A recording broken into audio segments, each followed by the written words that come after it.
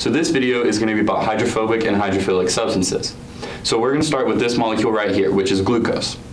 So glucose is a hydrophilic molecule, which means that it likes water, and so it will dissolve in water. So what makes this molecule hydrophilic? That's going to be these oxygen and hydrogen groups that are distributed all throughout the molecule. Because we know that the bond between an oxygen and a hydrogen atom is a polar covalent bond, which makes this molecule polar.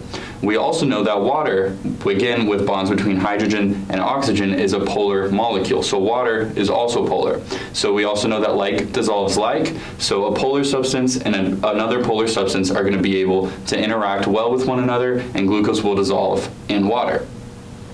So now when we have something like this molecule over here, on the other hand, we know that the carbon-hydrogen bond is a nonpolar covalent bond. So this molecule is going to be nonpolar or hydrophobic, which means it doesn't like to be with the water.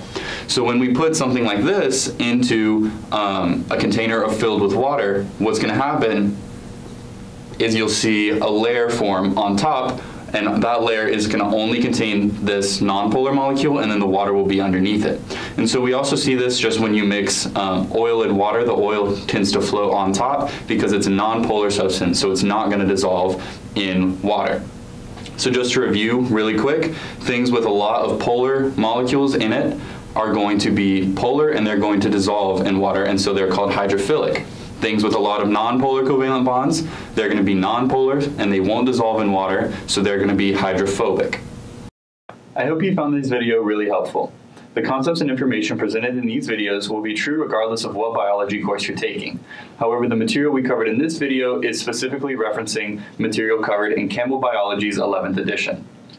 Remember that if you are an enrolled Baylor student, we do offer free tutoring on the first floor of the Sid Richardson building, and you can schedule a free 30-minute appointment to have one-on-one tutoring online, or you can stop by during any of our business hours.